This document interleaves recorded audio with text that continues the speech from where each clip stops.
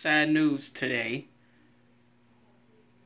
for a man who brought R2-D2 to life.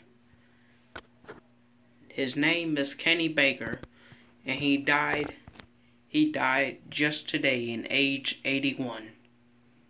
81. The cast of Star Wars is the Star Wars cast is coming and planning Kenny Baker's funeral, and they're wondering what time.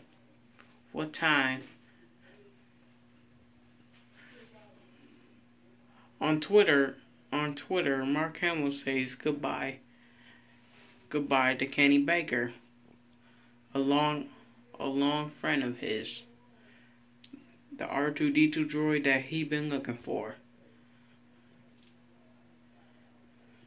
Mark Hamill and Kenny Baker was best friends since 1977.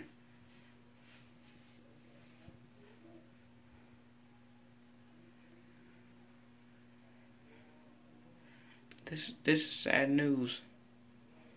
Like, Kenny Baker died. Kenny Baker just died today.